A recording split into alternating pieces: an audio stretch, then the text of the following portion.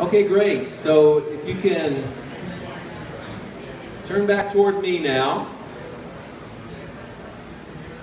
Let me just have one or two of you just share your list with us. A master list, one of the lists that's been compiled, okay?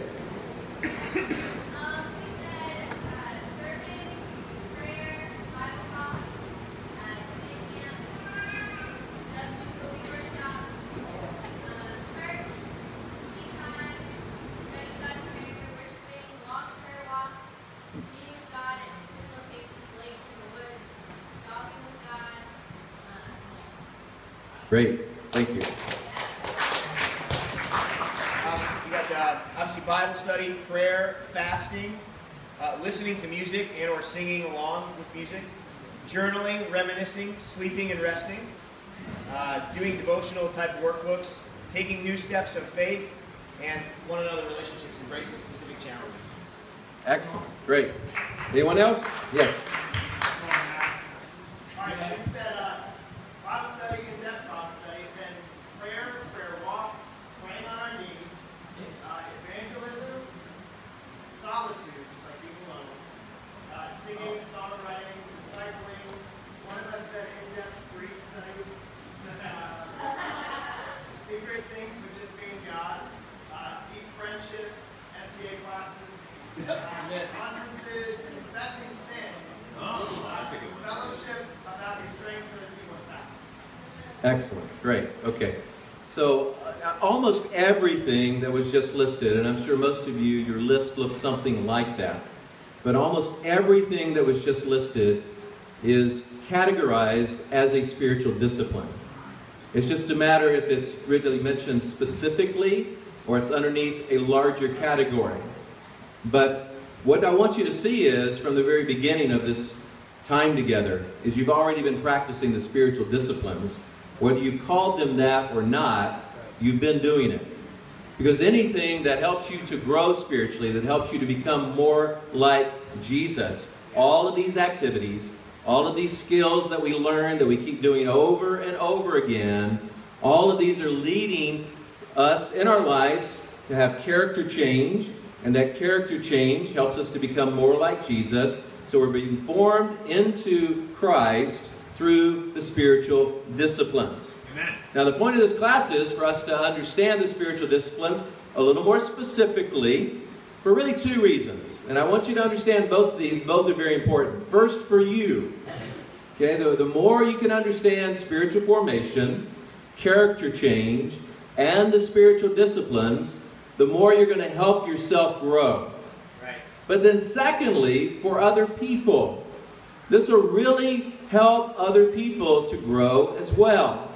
And I think one of the things we have to realize in our spiritual walk, and especially as we work with churches and work with other people, is that the goal of helping people in studying the Bible with them and helping them to find God is, the goal is not baptism.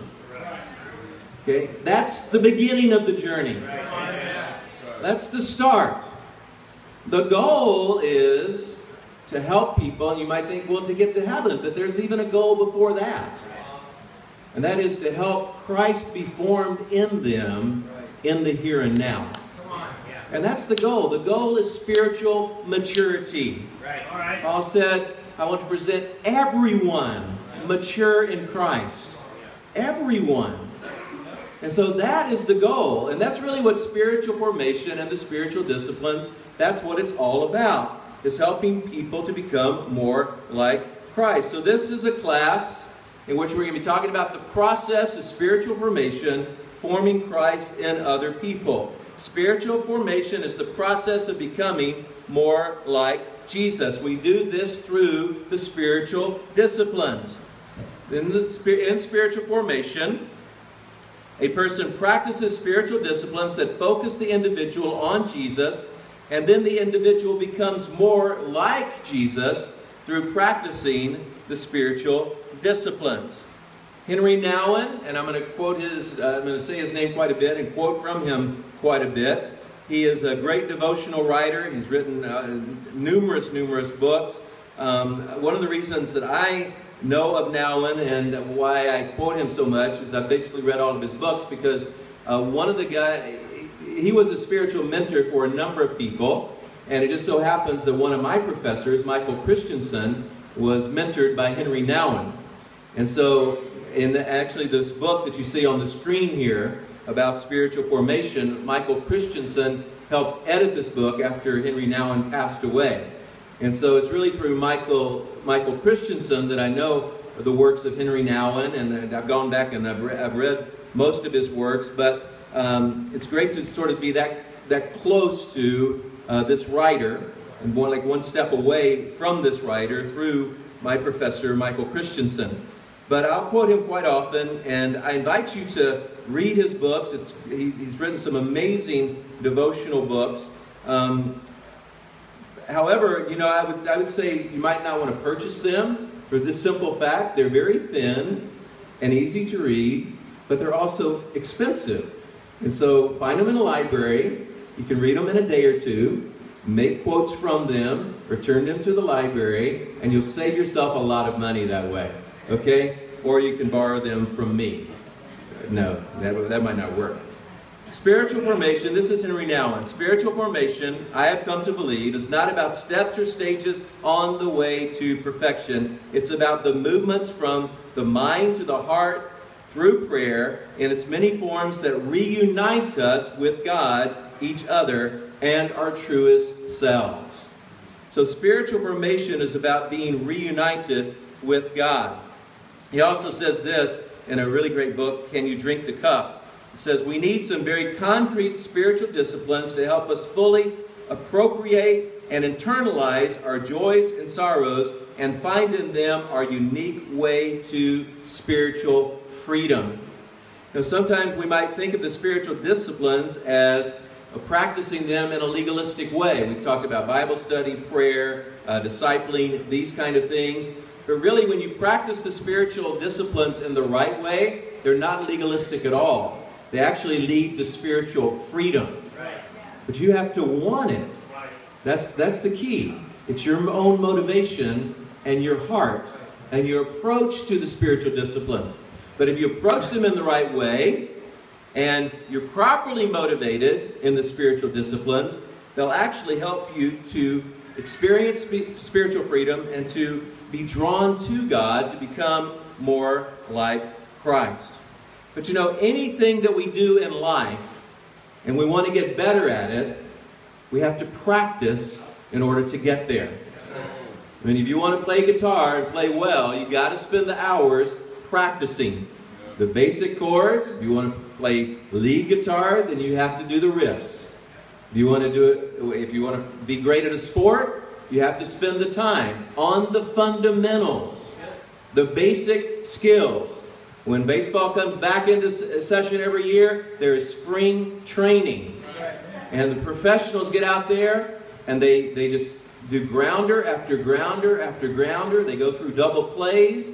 They try to run from first to second and hit the base just right. And they practice the fundamentals. And no matter how many years they played, they come out every spring and they go through the fundamentals all over again. Right. I just came back from Nigeria. I was in Lagos and Ibadan, and I had a great time there. I was gone for like 11 days, and I got to do a lot of teaching. And I taught some of this material while I was there. You know, in Nigeria, they love football. I mean, real football, okay? Right. Yeah. But I saw this guy. This was the craziest thing. And if you've ever been to Lagos, the traffic in Lagos is unbelievable. I mean, riding around in it is you would think you were in a video game, because it's just crazy. But there was a guy riding down the street, coming into traffic. Okay, on the side of the street, coming into traffic. He was riding on his bicycle, and he was balancing a soccer ball on his head as he was riding his bicycle. And we just stared at him. I wish I'd had time to take his picture. It was the most amazing thing. But he was practicing that skill, riding his bike with that soccer ball on his head. Now, anything you want to do in life and do it well, whether it's fly a plane or be a doctor or be an athlete or be a musician, You have to practice. They're just skills that you have to do. And it's really no different in living a spiritual life. The difference is the motivation and the heart behind it. And so as we approach Bible study and prayer and fasting and meditation and worship and the one another relationships and service and some of these spiritual disciplines that we're going to be talking about over the next 3 days, we can approach them in a legalistic way and not get much out of it, or we can approach them with our heart, understanding as I practice these, I'm becoming more like Jesus. And we'll get much out of it, and we will become more like Jesus. We'll see spiritual formation happening, this process happening through practicing the spiritual disciplines. Now it also says, the disciplines focus our eyes on the road we are traveling and help us to move forward step by step to our goal. We would encounter great obstacles and splendid views, long dry deserts, and also freshwater lakes surrounded by shadow-rich trees. We have to fight against those who try to attack and rob us. We also will make wonderful friends. We will often wonder if we will ever make it, but one day we will see coming to us the one who has been waiting for us from all eternity to welcome us home. And that's the ultimate goal. But as we're heading toward that goal, to be met by Jesus, we try every day to become a little more like Him. And that's where spiritual formation and the spiritual disciplines help. Another way that I like to approach spiritual formation is I like to call it spiritual personal development. I'm sure most of us have heard about personal development. You might have taken some personal development courses. Or you might have gone to the bookstore or the library and read some self-help books. Okay, and it's a huge market these days. You can go into Barnes & Noble and there's shelves and shelves of self-help books. And I really like self-help books. Not all of them, but some of them. All right. Some of them are really good. How many of you read Stephen Covey's 7 Habits of Highly Effective People? Okay, everyone here should read that book. Stephen Covey's 7 Habits of Highly Effective People. It's a fantastic book. And I encourage you to read books like that. That's personal development. You're trying to work on yourself, work on your character, work on your life skills. How many of you know who Dr. Phil is? Seen him on television? Yeah. Dr. Phil actually has a great book. It's called Life Strategies. You might think, well, I would never read anything that Dr. Phil wrote, okay? It's just not on my radar. But let me tell you, I thought that until I picked up this book and I read this book, and it's amazing. I mean, it's Life Strategies, some great stuff. It'll help you work on yourself, teach you some life skills. But I call spiritual formation spiritual personal development. Spiritual, because that's where we're starting. We're starting with the spiritual aspect. Psalm 42, 1 and 2, as a deer pants for streams of water, so I long for you, O God. I thirst for God, the living God. That's what we want. We want to thirst for God. And this thirsting for God is all about spiritual growth, trying to be formed into the image of Christ. Have you ever been really, really thirsty? Then you understand the only thing that's going to quench that thirst is something liquid. If you've been spiritually thirsty, the only thing that will quench that is God. And so we need to have that type of thirst for God. But if we have that type of thirst for God, then we're going to get into the Word and prayer and relationships and serving others and worship and these types of things. And it all is integrated, all works together. The more we practice these things with the right heart, the more we become like Jesus. Then the more we enjoy practicing these things, and we go back and we do it a little bit more, get a little more deeper in it, and then we become a little more like Jesus, and that process is what helps form Christ in our lives. But it's that idea of focusing on the spiritual. In 1 Corinthians chapter 3, verses 1 through 3. Brothers, I could not address you as spiritual, but as worldly, mere infants in Christ. I gave you milk, not solid food, for you are not ready for it. Indeed, you are still not ready. You are still worldly. And so we look at a verse like this and we have to say, you know, we don't want to be worldly. We want to be spiritual. And Paul is saying here, you know, I have to give you milk. I want to give you solid food. And what he's saying there is, I want to give you the Word, because the Word's going to help you to be more spiritual. But you gotta want it yourselves. And a big part of spiritual formation is you wanting it. You desiring it. You having a thirst for God. And if you do, then you will get in and practice the spiritual disciplines. Another way of saying this is spiritual growth must be intentional. Absolutely. I hope you get that. Spiritual growth must be intentional, as any kind of growth in life. But if you're going to grow spiritually, you've got to make a decision that I want to grow in this area of my life. And then you're intentional about it by practicing the spiritual disciplines with the right heart, engaging the heart as you do it. And so I want to grow to become more like Jesus. Therefore, I'm going to get in the Gospels and read about Jesus. And I'm going to pray, and as I pray, I'm going to ask God to change the things in my life and in my heart that aren't like Jesus. Amen. And I'm going to go to people in the fellowship and in the body of Christ, and I'm going to find those people that I feel like are like Jesus, and they're like Jesus in a way that I'm not, and I'm going to study them, and I'm going to learn from them. And some of them I'm going to ask them if they will get with me. And they will help me out in this area of my life where I want to grow to become more like Jesus. But you see, all of that is intentional. It's things that you're doing to try to become like Jesus, and then God works through that. In a beautiful way, His Spirit works through you making that decision and then following through on the plan. And so, as we go through the spiritual disciplines that will help us to become more like Jesus, we see that we need to be intentional as we practice the spiritual disciplines. The second category, spiritual personal development, is the idea of personal. Because the fact is that all of us grow differently in our spiritual lives. No two people grow in exactly the same way. Now, this is true of you, and you're thinking about yourself and your own personal growth, but it's also true of the people you're going to be working with. And that's really important.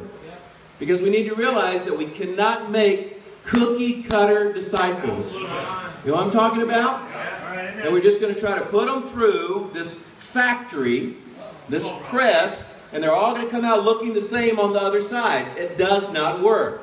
That factory is going to break down at some point. Because no two people are exactly alike. And so the way that they grow, it's all going to be different for them. Some people are really motivated through Bible study. And that's what puts the wind in their sails spiritually. For other people, it's prayer. And you ask them, you know, what are you going to do to work on your life, to make some changes? Well, I'm going to pray about it.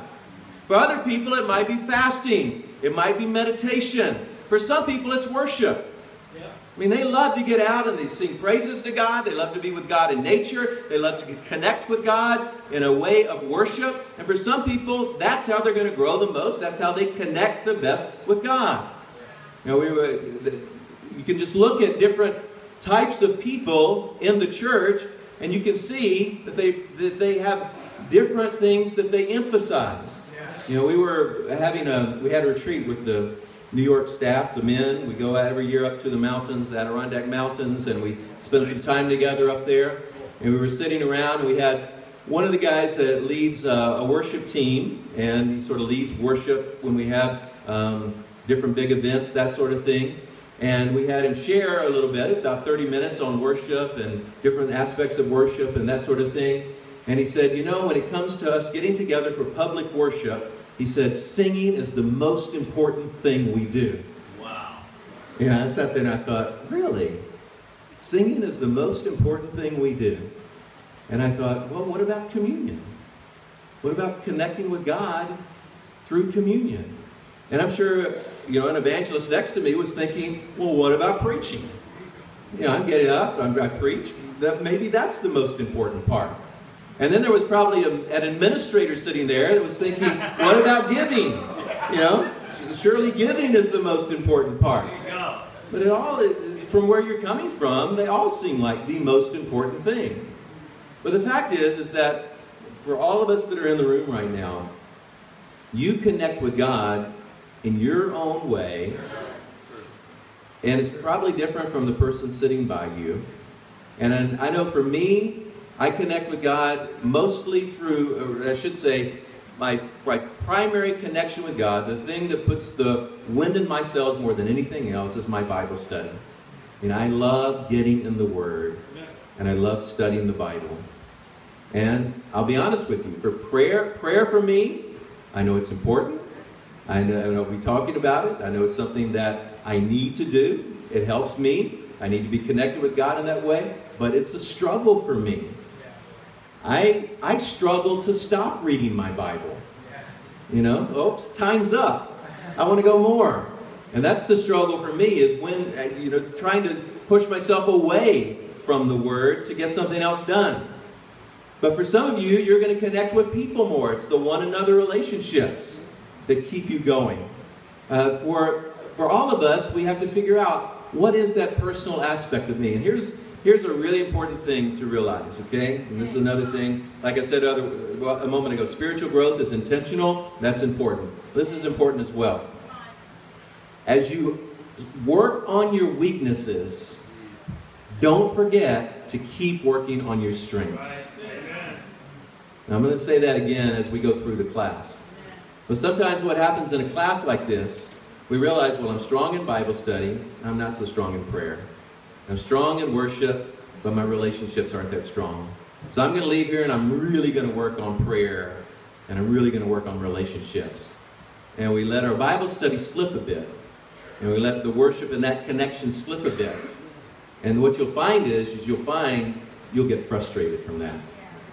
You'll find, oh man, something's wrong here. I'm not connecting the way, because you let the things that really buoy you in the water the most, you let them go in order to work on these things you're trying to strengthen, these weaknesses you're trying to strengthen.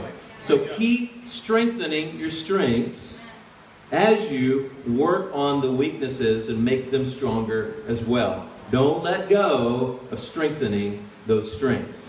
So it's personal aspect of spiritual personal development. Philippians 2, verses 12 and 13. Therefore, my dear friends, as you have always obeyed, not only in my presence, but now much more in my absence, continue to work out your salvation with fear and trembling. See the personal aspect there.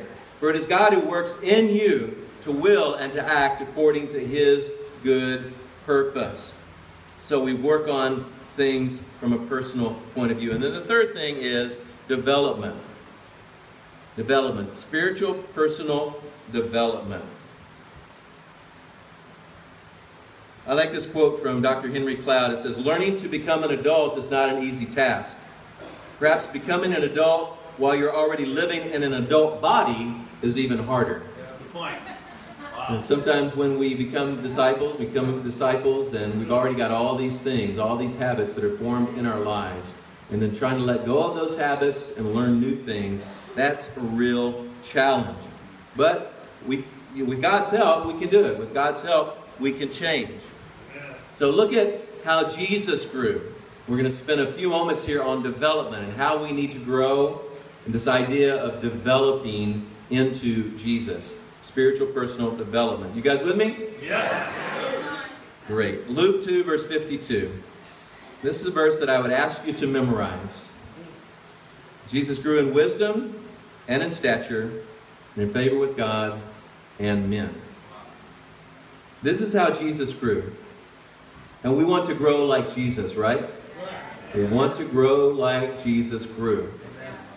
And so I would ask you, if you write it on a piece of paper, I would ask you just to draw a line up and down on that paper, a vertical line, and then one across that intersects. So you have quadrants on that paper. Okay? So you'll have 4 spaces. Now, if you're not on a piece of paper, this might be a little more difficult, but it looks something like that.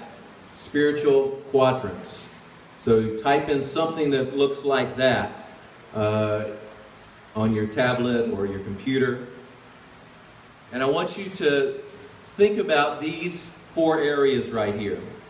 Because as we talk about spiritual formation, both for you and the people that you're teaching, it's important that everyone grows in these 4 areas. These are the 4 areas that Jesus grew in. So Jesus grew in wisdom, stature, favor with God, favor with man. And we need to not let any one of these 4 go. Well, I'm 3 out of 4, that's good. No, 4 out of 4 is good. We want to grow in all 4 of these areas.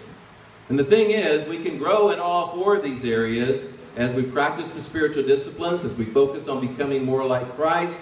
All of these areas in our lives can be strengthened or can change if we need to totally change one of them.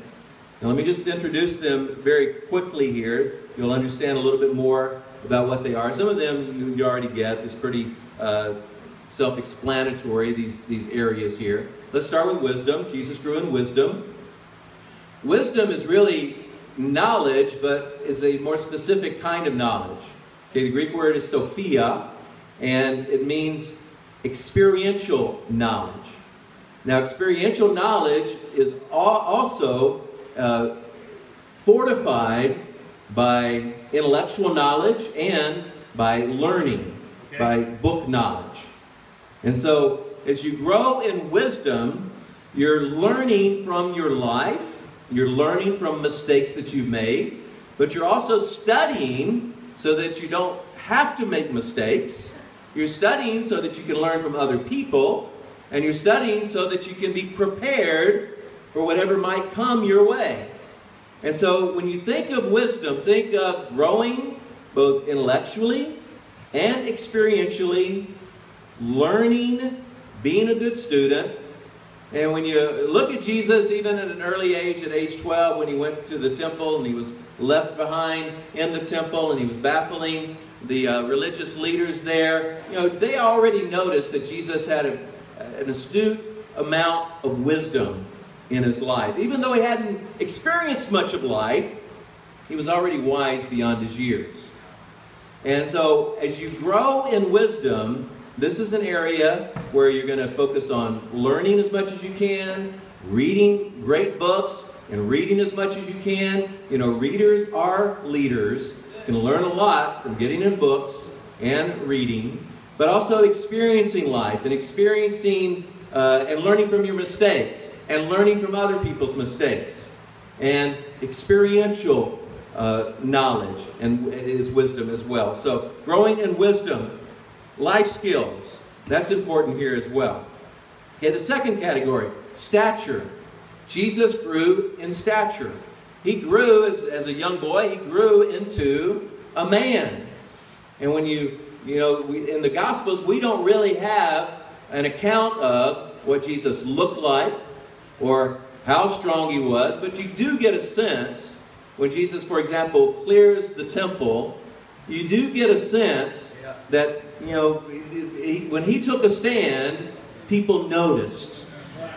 There was something there. You get a sense that when he went to the cross and he endured the pain of the cross, that he had some stamina as he went to the cross and endured that. And so Jesus grew in stature. And for us, whether we're looking at Jesus or we're looking at what Paul says about the body being the temple and taking care of the temple of God, we need to take care of ourselves. And that's what this means here. To grow in stature means you take care of yourself. You get the proper amount of sleep. You exercise. You eat the right food. Okay? You take care of your body. Because you've only got one shot at this. And so you try to take care of yourself. And so we grow in wisdom. We grow in stature. Physical growth. Our health. Our nutrition. Sleep. Managing stress in your life. All of these things. Taking care of yourself. This is something that's important. And when we think about spiritual formation, we need to include this in our development. Okay, now the third one is, he grew in wisdom and stature in favor with God, favor with man. So favor with God. In favor with God, obviously, is spiritual growth. Spiritual growth. And so favor with God would include our relationship with God, overcoming sin in our lives, making spiritual decisions and learning how to make spiritual decisions. Being able to stand on your own 2 feet spiritually and, make it through a day, make it through a week, make it through a month without Satan just knocking you all around. And realize, I'm teaching this not just for you. I know some of you are there and you're doing that, but helping other people do that. That they need to be able to stand on their own 2 feet spiritually, and they need to make solid decisions, spiritual decisions, in which they're maturing, they're growing. And so we're growing in favor with God, spiritual growth. And then the last one is favor with man. All right. And I would consider this social growth, growing in the way that we relate to other people. So it's emotional growth, it's social growth, it's relational growth. We get close to people, we understand people, we are able to communicate with people, and we grow in this area. So wisdom, you can think of that as growing intellectually, growing experientially, growing in life skills. Stature is physical growth, taking care of ourselves. Favor with God is spiritual growth. Favor with man is relational growth or emotional growth.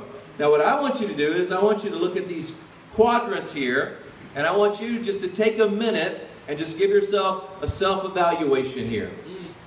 Look at these areas and ask yourself, what are these areas, what am I strong in each of the 4? What am I strong in? And what am I weak in? Where are my weaknesses?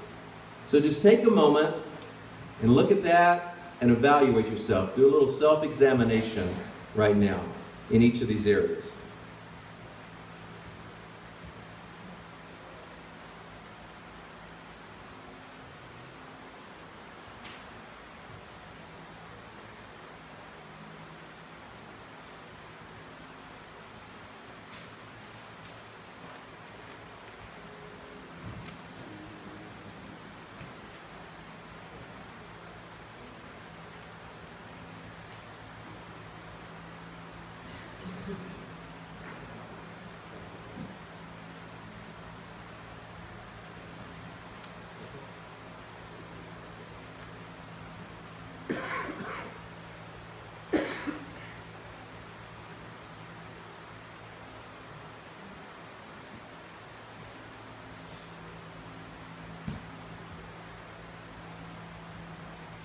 Okay, hopefully you've begun to do that. Now, I'm going to give you an assignment. You don't have to do it over the next 3 days. But I want you to do it sometime over the month, okay? So, let's say July. In the month of July, I want you to really take a look at these quadrants here. And I want you to evaluate your strengths and your weaknesses in each one.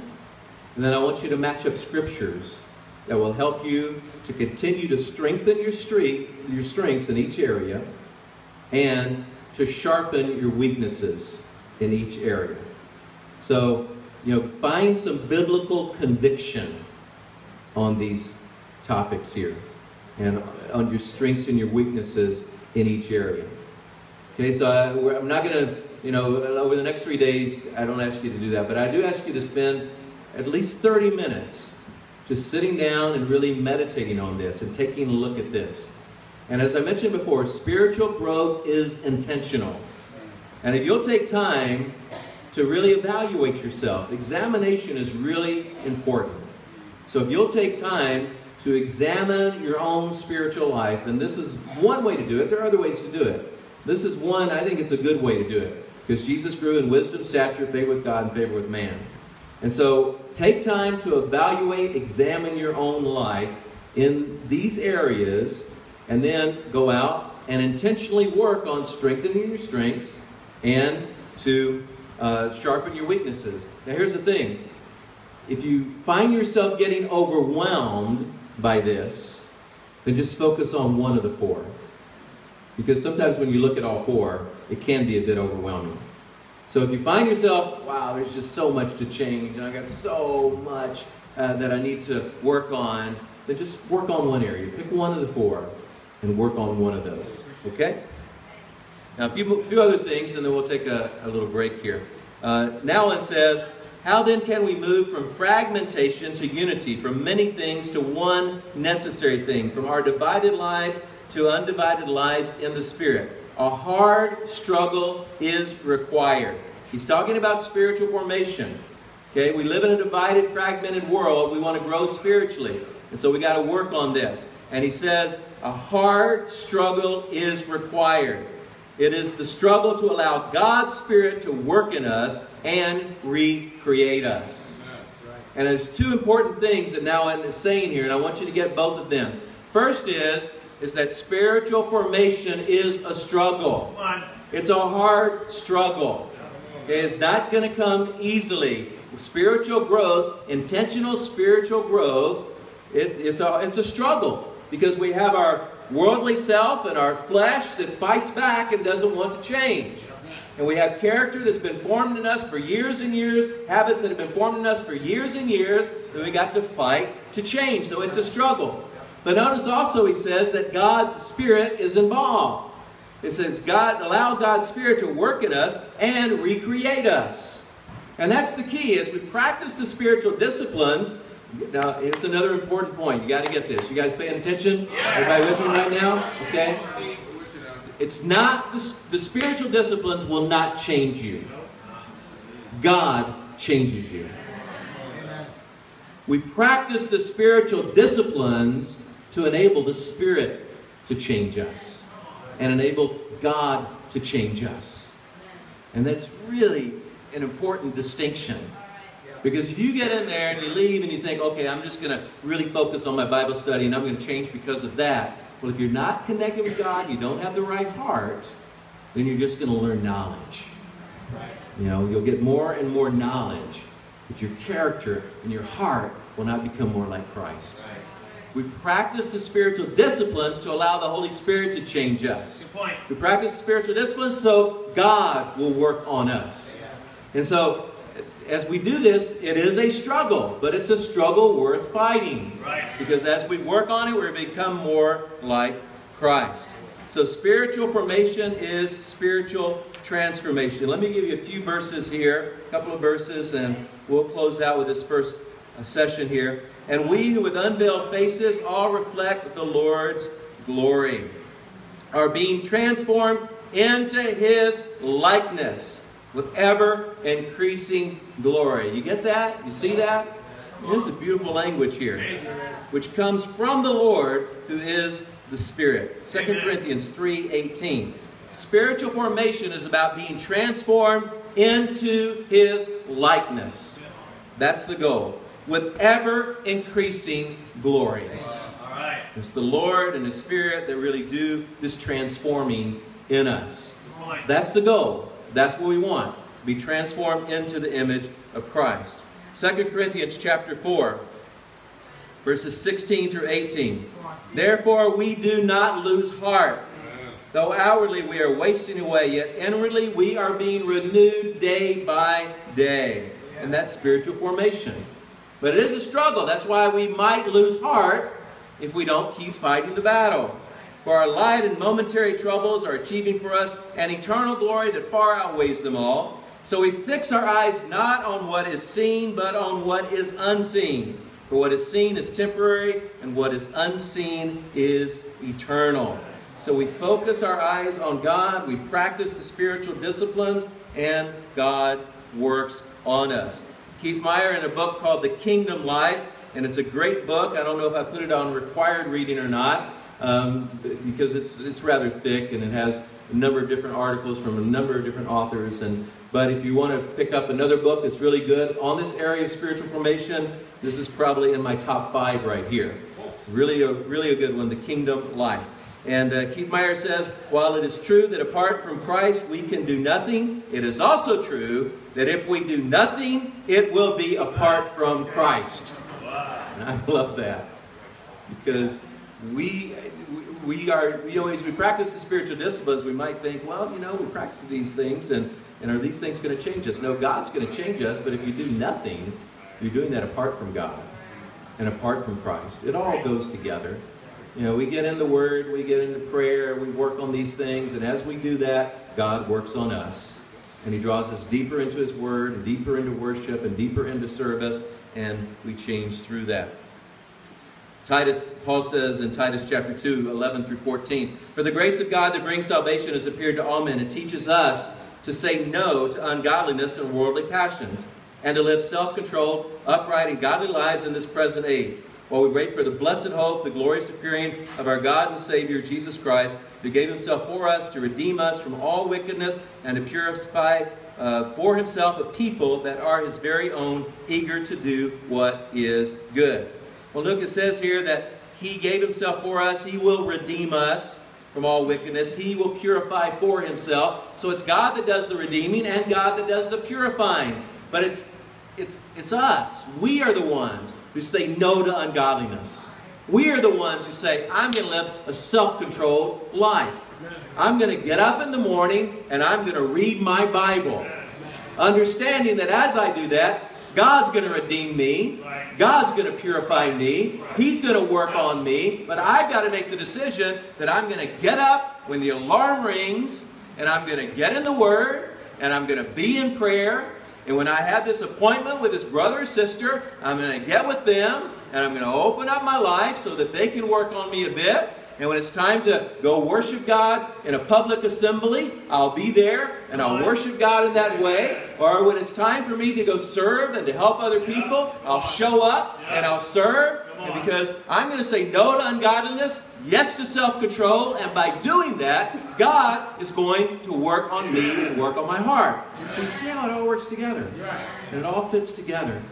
And so we don't approach these spiritual disciplines in some legalistic fashion, thinking that they're going to change us on their own. God does the changing. The Spirit works on us. But we also have something to do in it ourselves. And so that's how it all fits together. And as we do that with this idea of intentional growth, we start to see God change our lives. I'm talking about spiritual training. Spiritual formation, spiritual training. 1 Timothy 4, verse 9. Train yourself to be godly. Amen. And so we get in these spiritual disciplines, and these are some of the fundamentals of spirituality. We work on them, we practice them, we build more and more skill in this area. We are intentional in them, and then through it all, God works on us and He helps us out. Amen. This is a good place to stop for this first lesson. Let's take a short break, maybe a 5-minute break. And then we'll come back and we'll do lesson 2. Come on.